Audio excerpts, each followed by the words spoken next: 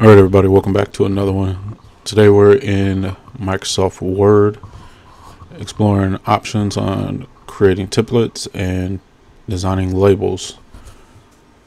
So right here we're looking at 4x6 labels, and the first step is going to be you open a new document, and I will start with a fresh one.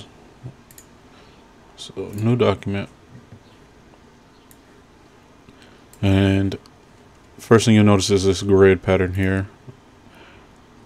You have under view grid lines, and that's going to turn that on and off.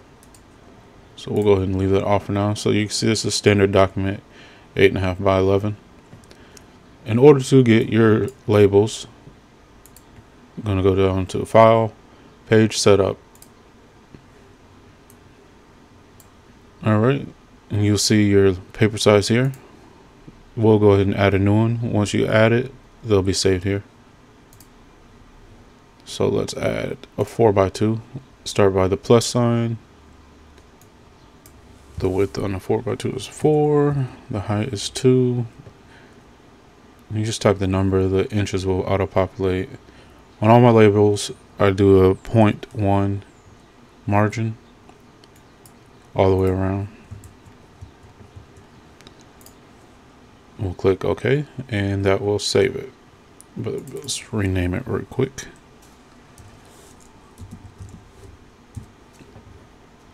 And I like to also include the margins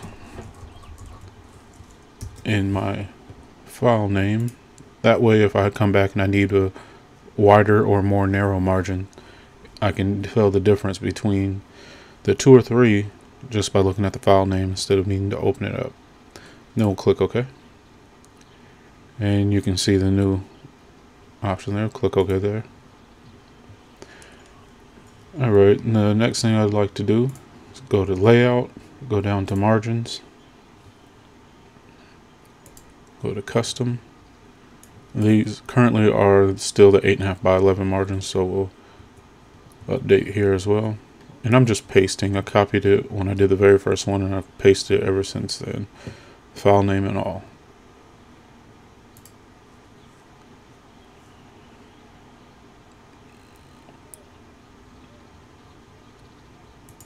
And we'll adjust the alignment to center. If you don't prefer center alignment on your labels, then obviously you can choose what you like or don't touch it at all. We'll click OK. And you're just getting this because it's going against the default, so we'll just ignore it. It's quite small, but we're printing on small labels. That's all that's going on. Alright, so let's go ahead and view our grid. And this is going to show us our printable area. And now you can see it's centered here. And to center horizontally, we're going to go to Home and then right here. And let's see. Alright. Now I'm going to make that bigger.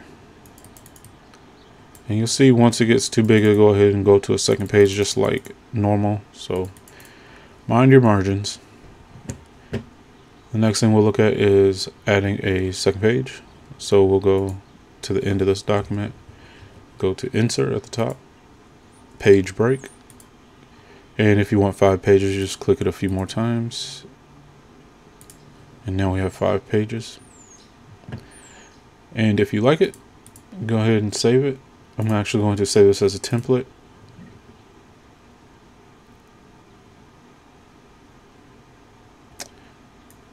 And I will name it 4x2 with 0.1 inch margins. And then I will put a ×5 so I can remember there's 5 pages in this template. I really prefer to have as much information as possible in the title. That way I don't have to open it up down the line when I need to find a certain template.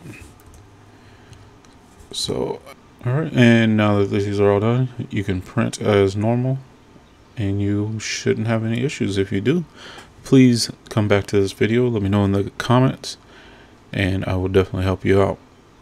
If you're looking for a option where you don't have to use Microsoft Word. I'm working on one on Google Drive.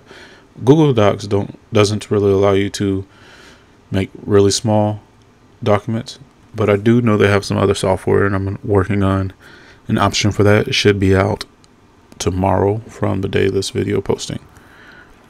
All right, as always, I thank you for the likes, comments, and subscribes. We'll catch you in the next one.